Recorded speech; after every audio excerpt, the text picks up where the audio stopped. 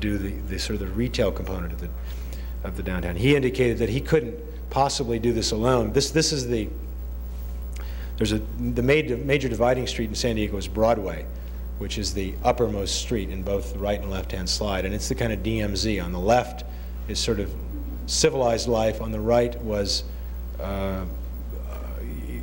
just a sort of a burned-out zone of porno shops. The Navy used to populate the entire waterfront of San Diego, and this is really the kind of stuff that kept the Navy going on shore. And the Navy moved out of town, and so there they sat with this kind of neither here nor there place, and it was a absolutely perfect place for redevelopment to occur. So the object was to do this thing. Now, San Diego is, you know, literally paradise by the measure of Southern California, with surfing and barbecues and all the kind of stuff that people do. So to get anybody to come to the downtown was thought of as being an unbelievably, almost impossible chore. And that whatever this beast was that we were going to create, it had to have such extraordinary sort of attractiveness to do this job of pulling people out of the suburbs and back into the downtown. We had a fabulous audience. We have the in-city captive downtowner. There are residents down there. There are people that commute in to go to work. Then there's a tourist population that's very exciting. There is then the new suburban issue. There's a new light rail that connects us to Mexico. So we had this great layering audience that was to be dealt with. I guess that's the other thing about all of our work. There's no way to make this stuff avant-garde. I mean, it is populist by definition. You know, it's the audience that we have. And I have a funny feeling that there's a great validity in that. You have no idea of the sophistication of the average guy in terms of his knowledge about and sensitivity about places and events and environments, and can discern the difference between good and bad. And that sort of crept up on a lot of people, not realizing that had gone on. So that you know, you're really dealing with a very sophisticated animal, I think, when you're dealing with the populist problem, the mob. And so that's what that's the focus for all of this. Project's components are a 500-room hotel, 4 about 150,000-foot department stores, 800,000 feet of sort of conventional retailing, 80,000 feet of specialty shopping, an 800-seat repertory theater, 300,000 feet of garden office, a marketplace, a theater district, a children's district, and all that sort of business. What's open is just phase one, and phase one is the 3 levels of retail and marketplace, and what's yet to come is, as you see on the model, that's the model that no one was impressed with on the right. All that stuff that you see is actually, we convinced them that a high-rise office building would be much less interesting than a low-rise field just scattered across the entire top of the project. So that's the next element to come. Then the office market in San Diego isn't tough enough right now to suggest that they can go in and develop it, so it will probably happen in a few years, we hope. The project was the creation of by redevelopment process, so it's the red on the right-hand slide, and then you can sort of identify it sitting in the upper right-hand side. And it's always been the beginning of an avenue, a pedestrian boulevard that will drive itself from the financial district, which is right at the upper end of the red, all the way down to the waterfront, which you see over in the left. Now that Horton's open, we're now working on the next block on that, grabbing, in effect, the red diagonal coming out, and we're assured that the next 2 blocks will be completed, so we will have this very important new sort of urban mark that coalesces this 40 acres of new in-city residential that's occurring all around that red line. The new convention center is not shown correctly in this drawing, but it would be sort of at the bottom of the left-hand slide in a direct line down from Horton. So there's another new axis that will be coming down from there, which will skewer together to, the hotels and the other elements that will generally coalesce around the convention center. The doing of this project was really it was very hard. I mean, it really was, because I wasn't sure, nobody was sure of what was right and what was wrong, and I don't even know that what we've done is right, except that it was very righteous as an experiment, and what we're getting back in terms of early feedback is that it's working in spades. So, and you really have to try these things out to see if they work. It's, you know, it's a $140 million project, and you hope like hell it works. But what we felt was that what it should be is not foreign to the city, but at the same time be foreign to the city. And so we tried to draw upon all the elements that make up San Diego. And I think that, again, we Californians, those of us that live here all the time and sort of pay attention, this pluralist sort of wacky eccentricity of the many, many kinds of architectures that all sort of blend together makes sense to us. It actually really works. It doesn't make a whole lot of sense to a guy from Boston. And San Diego is really that. I mean, that's what it is. It's this unbelievable collage of things from, you know, Churrigueresque Spanish Revival churches all the way up to modern Art Deco buildings, up to very bad contemporary curtain wall buildings and everything in between, and it all sort of pulls together. San Diego has one of these extraordinary light qualities. That's the thing that LA used to have, this unbelievable glowing light quality. And the city has spawned a set of colors that are sort of uniquely there, bricks and grays and peaches and mauves and all this that are sort of in the old buildings and in the new buildings, so that it is powerfully evident as you move through the city. The city was also tower crazy. There are towers on everything, the railway station, the Old Town, the Balboa Park area, the Coronado Theater, the actual fountain at Horton Plaza Park, the Cortez Hotel, all of these things, and the towers sort of turned on with these things, and we said that they would be a great method of sort of punctuating the landscape to find your way around this new project, using towers as the identity devices for key elements of the city. We also looked at there's some more of them. That's the Balboa Theater on the left, the Gill Fountain on the right, and then one of the towers in the project on the right. The sort of the colorfulness of it and the very flat facadedness of the whole thing. So we thought we could capture all of this and sort of reconstruct it in the form of a zone of the city. This was never, in our minds, thought of as a project or as a building, but rather as a zone of the city, like the Plaka is to Athens or Westwood is to Los Angeles, so that it was certainly a poly place, and many parts that would make it up. And that it should have its own sort of uniqueness by virtue, I think in our case here, of a somewhat eccentric sort of posture. On the other hand, it should be familiar to the city. How we got there, beats the hell out of me. Mark?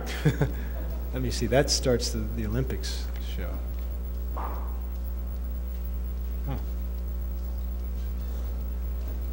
I'm baffled. Let me just sort of travel along here and see what happens. Okay, that's it. They're changing the thing. Sorry, they're going to change grids. I think that this idea of this incredible opportunity that exists here in Southern California has to do with this place, this lack of place that we all seem to sense, this sort of open-minded attitude about trying things out. And you know, if it has a spiritual center, it probably hovers somewhere between here and Tokyo. It is less aligned with the rest of the American continent and more aligned with a lot of other things, which means that there's this incredible opportunity and lack of sort of cultural restraint in order to sort of tackle the problems of the suburbs and the recreation of cities. And I think there's a spirit of I think, you know, in the younger architects and their work, a lot of the teachers here, I mean, there's this incredible sense of daring, and yet when it's all over with, in my eyes, an incredible sense of fittedness that seems to work. That gives us an unusual opportunity, I think, to go on. Can I go ahead? Yeah, there we go. What those middle slides were, I have no idea, but we'll sort of move on. This is Horton Plaza in a generalized sort of the levels of it. And in effect, the grid is, as I said, is a thing that we love to take on in a sort of an unusual way and to tweak it. The introduction of a curving element in the grid is something that I'm fascinated by. So we created, in effect, this multi-level diagonal street system that runs through the city from, in this case now, on the lower right, the downtown, and on the upper left, the new residential district, and then eventually the waterfront. You see actually the big blocks are department stores, the little blocks are small stores. Here we've just switched axes on you. On the right-hand side, you see the little pinkish things, squares and triangles and whatnot. Those are the towers, or the sort of articulated catalog elements. The tower building, the triangular palazzo building, the long red thing is the Galleria building, which becomes a ruin as it moves to the lower left and degrades into finally the tower of the lower department store. We created sort of the main sweeping big urban moves and then populated them with these smaller subset architectures to zone it into a whole series of smaller subset districts. It isn't, you know, I'm going to, by the way, this whole presentation is going to break down into just some pretty pictures in a minute. The project is very new, and so we really don't have an intelligent set of photographs that get you through it. So these are just photographers' delights, and I'll try to point out some of the things that would go along. But it is not a project to be photographed. It's really a project to be experienced, and that's what it's all about, is going there and walking in it and being in it. So it in some cases may look even chaotic in the pictures, but if anybody's interested, I'd suggest you go down and just walk it. Opening day was a grand event for many people. It was 8 years of real anxiety to get, because the rules that were breaking in the project were extraordinary, from everything from the way it was financed to what you ask people to do that have never done it before, and investing enormous amounts of money into it, the risk that the political people took and so forth, so that this moment in time for a lot of people was very, very exciting. I think that's an important note, by the way, by the firm, is that there's no way that what you've seen here is my work. This is the work of a lot of different people in the doing of Horton, because of this feeling that it couldn't be the work of one hand. Different people were assigned different projects. The Robinsons building was David Kofel. The arcade building was Charlie Pigg. The triangular palazzo building was Richard Orne. Jim Campbell sort of did the artifacts and the smaller elements in the project. Bill DeEale worked out all the grand geometries and the big sort of melange of systems. Eddie Wong ran the office, and so there's some very real human beings with very real and extraordinary talent that have coupled together to make all this kind of stuff happen. And it's very important to me that everybody else understand that it is not a person, it's a group of people getting it all together. These are now just going to be pictures of Horton around its opening. It opened only about 40% complete, in the sense that most of the stores and so forth weren't there.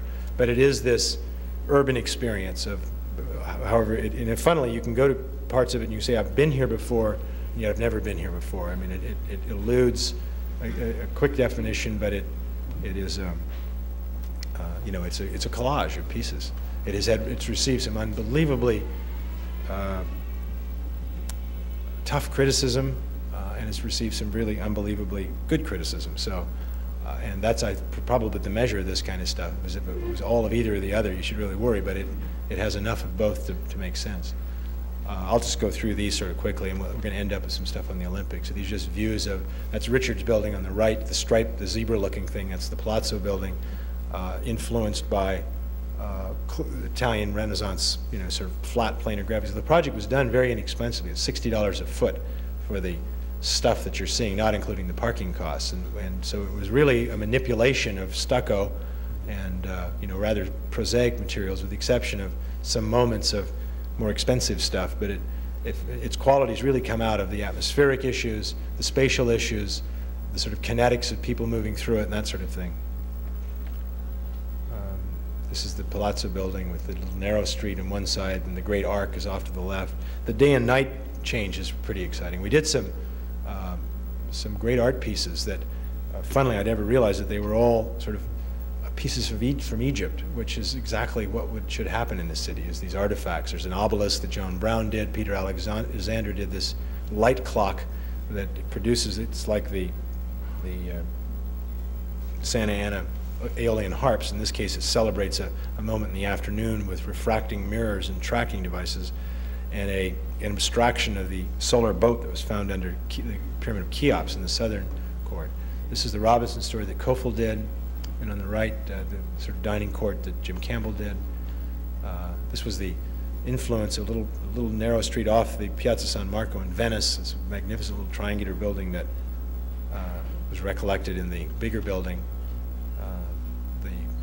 The surface breakdown is quite obvious. That was derived from Italian Renaissance.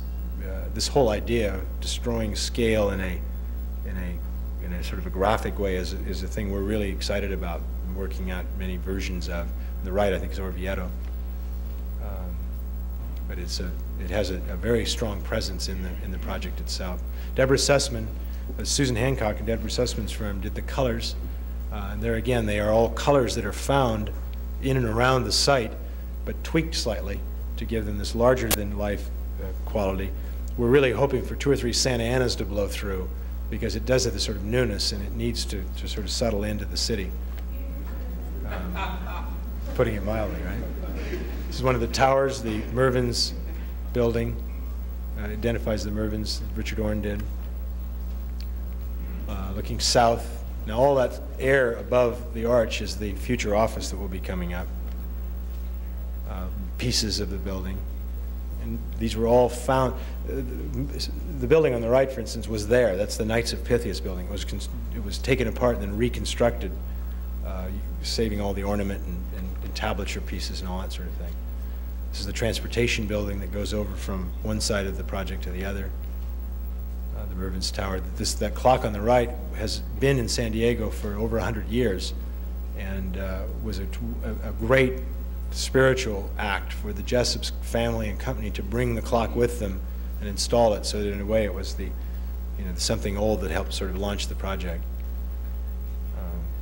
Again, these are just these sort of photogenic things at different pieces of. That's the arcade building on the left, the Bullock's Tower in the arcade on the left, the staircase at Nordstrom's, the transportation building, the Joan Brown obelisk. And that rises out of a circular court that has the repertory theaters, the grand staircase that goes down to the marketplace at the south. Sort of overview of it. This blue metal frame is the restaurant forecourt on the uppermost level at the south end. Okay, the last thing I'd like to share with you just is the same thing done in a temporary state, and that was the Olympics project, which attempted to transform literally the city for 2 weeks into a festival site.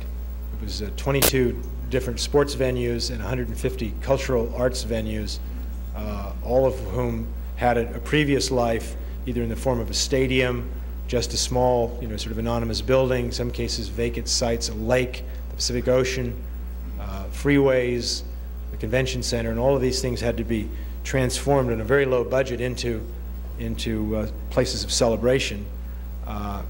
We were the very first consultant, I think, brought in, and we're commissioned first to just plan the UCLA Village. And as we were in the midst of it, it dawned on us what was going on. Talked to the fellows that were running it, and said that that they were probably going to try to get away without doing anything, just simply use the minimum amount of materials that were necessary. And we convinced them that the world would be expecting something, that you couldn't have 900 miles of chain link fence, in spite of Gary's genius.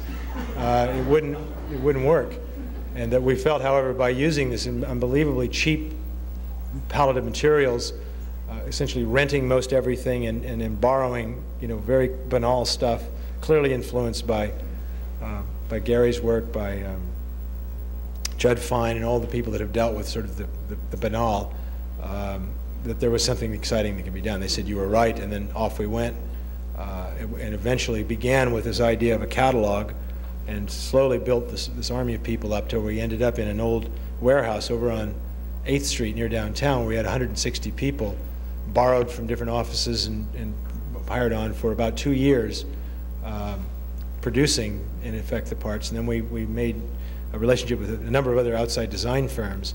So this is, again, the work of many, many people. John Alexich conjured up the images for the rented painting scaffold that was then decorated by Deborah Valencia of Deborah Sussman's office. Mark Johnson and Glenn Nordlow created all of the technology, and so those are all rented tents that are hopped up. We put on new sort of tops into the tent pieces. John Spohr did. I'll point these things out as we go through. This is looking down at, the project was one of vast urban planning. In other words, using the catalog of parts, we planned urbanistic events. In this case, I think it's swimming, where you have a forecourt and a ticketing area, then a great sort of concession zone, rented bleachers and scaffolding. On the right-hand side is Lake Casitas. We had a wonderful serendipity of one of the guys took a day off, went to the beach, and met an Israeli balloon artist who claimed that he could produce these long, those are the stripes that you see out in the water, could do these miracle balloon tricks. And they sent him off to Israel with a check, thinking he'd never see him again. And he came back with this huge boat full of appropriately colored balloon stock, and he decorated half the city with these things. So this is the kind of stuff. This is Victor Schumacher's thing on Westwood Boulevard, Wilshire Boulevard, as you go out of Westwood at the Veterans Cemetery. That's John Spore's dining pavilion tent at Expo Park. And it all came off this catalog of pieces that were done. These are, again, these bar mitzvah tents sort of souped up on the top with sonotube columns around the bottom, and then these plywood skirts on very cheap hollow core doors to form this whole language of tent pieces that were first aid stations, VIP, information, shopping centers, souvenirs, ticketing, telephones, all that kind of stuff. And each one sort of had its own encoded set of notions, entrances, then all this whole family of sonotubes, cardboard forms for concrete columns that were encoded with various bars and stars and languages to do all sorts of jobs of creating entradas into sculptures, creating surrounds around existing buildings, being used in parking lots as for identity, again being used for ticketing and all that kind of stuff. A signage program that the Sussman group worked out with a number of other graphic consultants.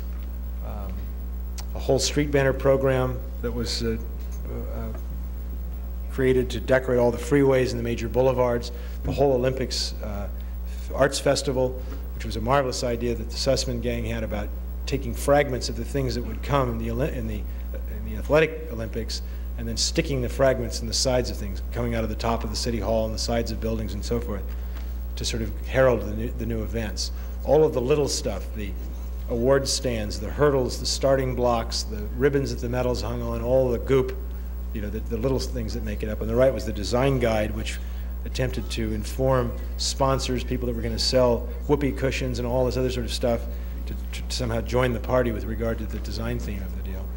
A complete signage program for the city and flip flag program, the street decoration notion.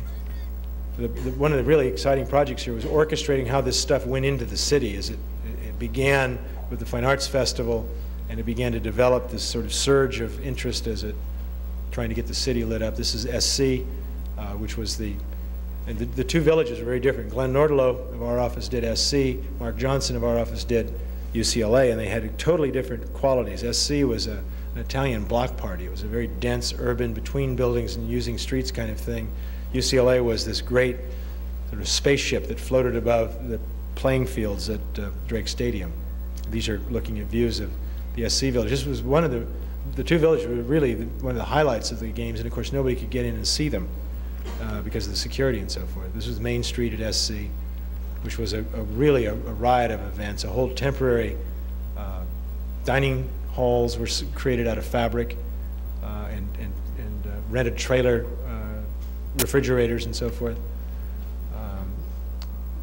Scaffolding concocted to form entrances, the entrances into the UCLA village, or USC village.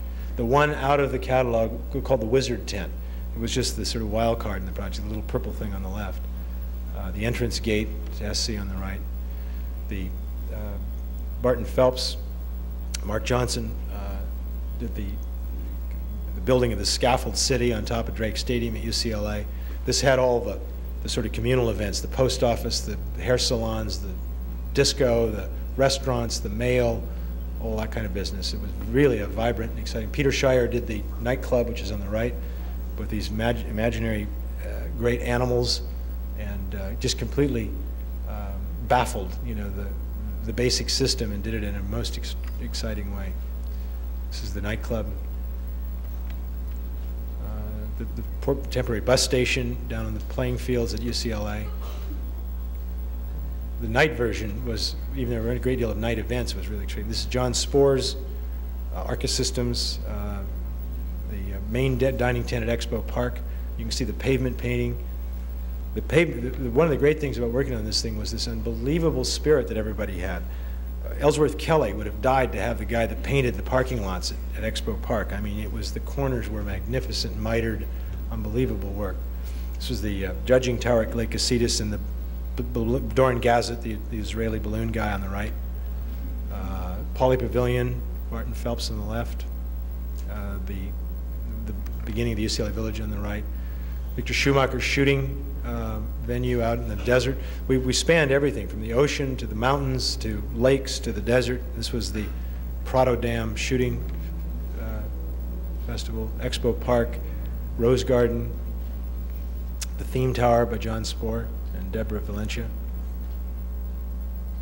the Expo Park entrance, Gary's Space Museum through the archway. John Alexich, a really great architect, conjured up the basic prototype blocks for the scaffolding towers that were then transformed by Sussman into these constructivist sort of images. You know, everyone's always said that, you know, aren't you sad that there's nothing left? It's all gone, and that's not true. Every cheap plastering job in the city's got a magenta scaffold sitting in front of it. This is archery. We learned a great deal about this, about transformation and about temporariness and about festival and celebration and so forth. It really has informed us. We're finding in many, many places now we can use this much more fragile way of getting something started, you know, without having to commit to incredible early funds that can then transform itself later into something else. That's just the quality of the pavement painting you see on the right. That's just an unbelievable intersection. These great piñatas that hung in the existing interior stadiums. We were dealing with a series of audiences: the television camera, the actual spectator, and then the sort of average Los Angelino. And each one had his own sort of peculiar point of view, and each one had to be met. The incredible sort of rising to the occasion in Los Angeles was unexpected and really tremendous. The interior, everything was designed to have a camera take a picture of it so that it would, anytime you took a picture, you knew it was LA and it was 84. Weightlifting, swimming on the right. A guy named Dan Stewart was very important to the formation of the thing within the committee. He was an architect who ran the construction division in the beginning. One of the little shopping centers, the entrance to swimming, the tent village, entrances.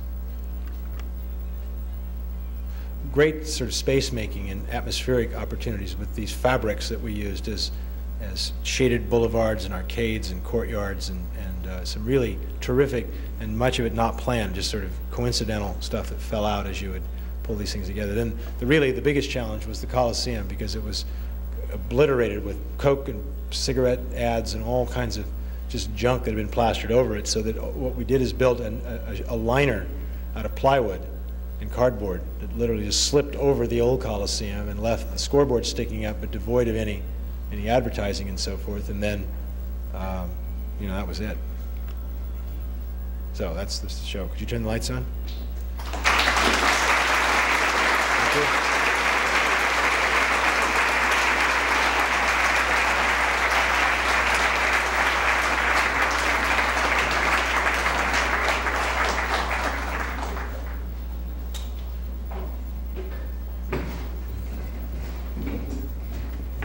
Really incredibly colorful. I felt right at home with the scaffolding and all in many of those shots. I think Mr. Jerde would take questions if you'd like to spend a little time. He's graciously consented to do that. Are there any questions? Wonderful. Wonderful. There's one. I couldn't hear you. I think, yeah, I mean energy, sun, I'm not sure I understand the question. I mean, in the sense that we are energy issues, or sun orientation, solar, passive, heating, that kind of thing?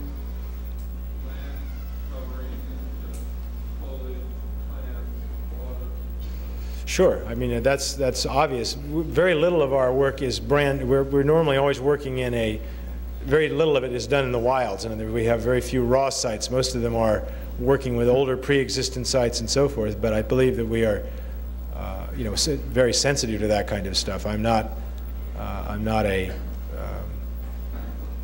pioneering ecologist sort, though I don't think that we're doing anything extraordinary in that sense. Yes. Yeah, I was just wondering, in the downtown Los Angeles area, there's really, in my opinion, there's a dichotomy that's been created between the Bowery area and the kind of high-tech, corporate, high-rise towers. And I was just wondering if you think that's an issue, and if you've given any thought to how, what kind of a solution there should be for this. Oh, yeah, I think it is. See, what you have is it's embryonic. The downtown didn't exist at all 20 years ago. I mean, it was a totally burnt out place, and it had to have that sort of initial assault of money and activity in the form of these corporate towers that have come on that are very self-centered and self-sufficing. They're absolutely the middle step to make. And I think the next step now begins to create that intelligence between the various districts and parts of the city. There is a Bowery, there's a Skid Row, there's the Flower Mart, there's the CRA is very, you know, that's their whole reason for being, basically, is to begin now to knit these things together. Until you had something to knit, there was nothing to begin, but that's a great deal of energy is going into considerations now of providing, you know, because the indigent are very real people. They're very important people to a city, and they aren't to be just sort of eradicated. And so they become very important in terms of the planning of the city, and can in the long run be the make or break between the reality of a city, because we all live in a kind of cosmetized city. If everything looks pretty and there's nothing behind it. And the reality of great cities is that it has all of the stuff, you know. And so they're very important in planning theory and so forth. Yes. No. Are you married? Yes. What did she say? She's finished. We missed it. 3 times. Yeah.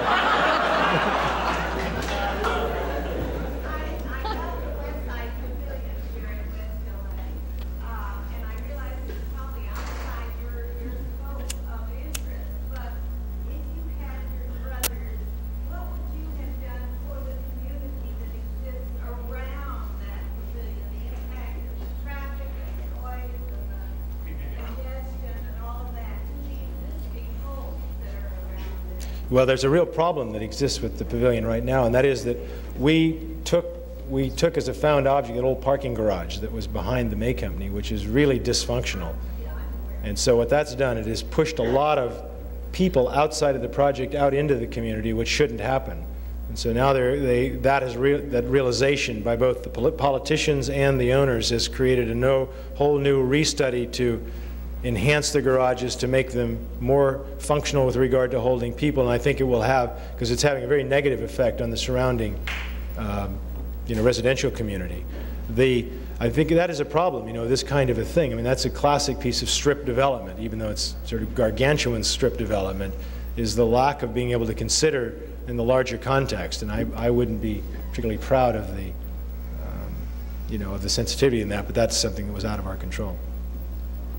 Yes? John, considering the uniqueness of Los Angeles, its racial mix, do you take that into consideration? Oh, absolutely. I mean, yeah, you bet. I think that, Los Angeles, the traditional city's worry is how to make its downtown come alive. That's not most of the people in this city don't even care about the downtown. They care about their district. They're much more focused on that. Later on, they will care a lot about the downtown. But, I mean, one of the great things about Los Angeles is this unbelievable panoply of people. You know, the Koreans, the Hispanics, the Russians, the Lithuanians, the Italians, and they're all, many of them, in their identifiable areas, and they form cogent pattern-making, district-making sorts of groups, and they are really critical, I think, in the knowledge of them. Certainly, in the downtown, you're surrounded by these very clear ethnic groups, and the idea of maintaining venues for these people to express themselves. Pershing Square, that's the sociological mixing bowl, as far as we can tell. It's the place where all of these people can come together and have an individual expression as well as a communal sort of celebration. The Hispanic effect on Los Angeles, which is, we have no idea what that's, I mean, you and I have no idea what that's going to be like. It's going to really transform the city, and in my guess, into a much more magical place than we have now. And you very clearly have to think about those ethnic stratas and the preservation of them, as well as the communal enhancement of them in the collective sense.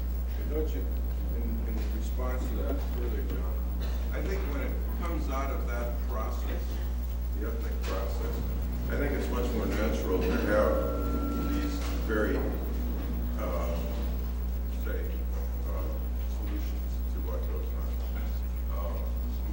My problem with when I see your work, not of the Olympics, which I think work beautifully, but when I look at Horton Plaza, in which you then decide what those images should be as an individual architect or a group of architects coming in, I think it gets to a point of not being real enough to be,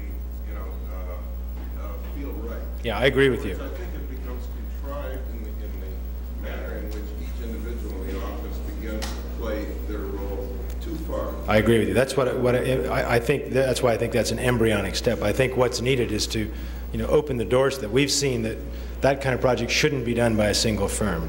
The Santa Barbara, all the newer projects now, we're trying to open the door to bring in lots of players to eliminate that effect. I agree with you, very definitely. And I think there has to be more than just architects playing the game. Oh yeah. Because they'll play the game much as your office would. And I think there's a level. You show the pictures you show as the piece that you're coming from has a lot of uniqueness to the parts, but the parts have a commonality. Yeah. Your parts don't have that commonality yet. And I think there's something that has to be. No, I agree. I absolutely agree, and that's what I was trying to do in the whole sort of opening gambit. Are very exciting. No, it's the language. It's this language issue that I think is yet to be discovered, and it is. That's the collective effort. I mean, that's where we're looking for kindred souls and people to begin to sort of work that one down. That is the real challenge that we are confronting, and don't really feel we've gotten a handle on it yet. I mean, it is. It's beyond us. But you're exactly right. That's the next step to be taken. In the Olympics, it worked. Well, it was also temporary. Parts and the places where they went, right. And every place was exciting. Right. That was a beautiful demonstration. But yet there was a continuity to it. It kept it, and you had a separation that worked. And it's also in its transitoriness. That was a theme that ran through it that these other things don't have. But that's exactly correct in terms of the fault of where we're at this point in time. We sense that very strongly and are, really rapidly, hopefully, moving towards ideas that will elaborate on that and sort of improve it. Yes. One more question. I was recently in San Diego and was able to enjoy Horton Plaza very much.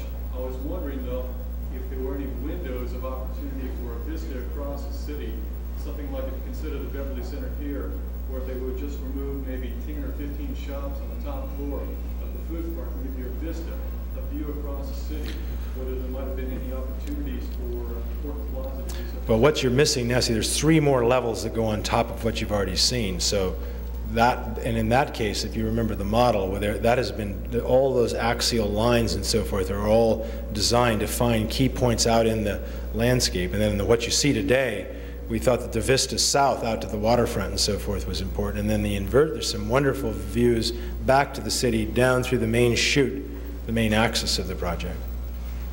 We have maybe one more question. Don't you find it strange that San Diego is moving towards the convention center rather than towards the Star of India and the Harborfront after? No, but it's moving simultaneously. It's going out like a rock, ripple in a rock. There's projects now that are going out almost in an even spread in both directions. The big difference is that the Port Authority controls the waterfront, and that's a different set of rules than the redevelopment agency that's controlled the land. So it's a sort of a out of phase for purposes of these starting years. So it appears to be going towards the convention center, but actually it's going to be a pretty balanced growth in both directions. Okay, thank you very much.